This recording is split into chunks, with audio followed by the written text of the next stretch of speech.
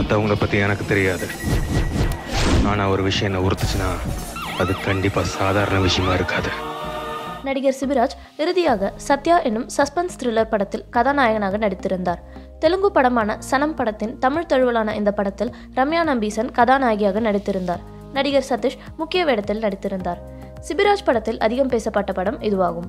தற்போது அவர் கன்னட படமான கவலுதாரி என்னும் படத்தின் ரீமேக்கில் நடித்து வருகிறார். இதற்கு நடுவே அன்பரசன் இயக்கத்தில் வால்டர் என்னும் போலீஸ் த்ரில்லரில் நடித்து முடித்துவிட்டார்.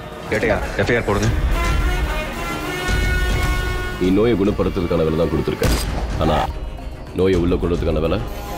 இந்த படத்தை ஸ்ருதி திலக் மற்றும் பிரபு திலக் இணைந்து 1111 என்னும் தயாரிப்பு கம்பெனியில் உருவாக்கியுள்ளனர். கௌதம் வாசுதேவ் மேனன் இந்த படத்தின் முன்னோட்டத்தை வெளியிட்டுள்ளார். நடக்கிறத பார்த்தா வேற மாதிரி இருக்கையா. ஷிரின் கஞ்சவாலா கதாநாயகியாகவும் சமுத்திரகனி, சனம், ஷெட்டி, ரித்விகா ஆகியோர் முக்கிய வேடத்திலும் நடித்துள்ளனர்.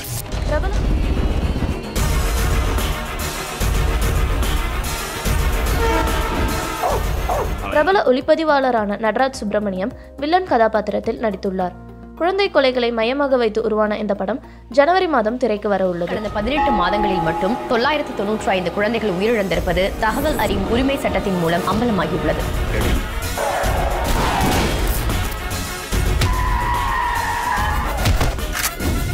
அவன் நன்மை என்ன பிரச்சனை வந்தாலும் நான் பார்த்துமால.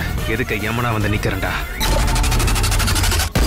ஆடி பார்க்கணும்னு முடிவு பண்ணிட்ட, இனிமே ஆட்டத்தை பாரு.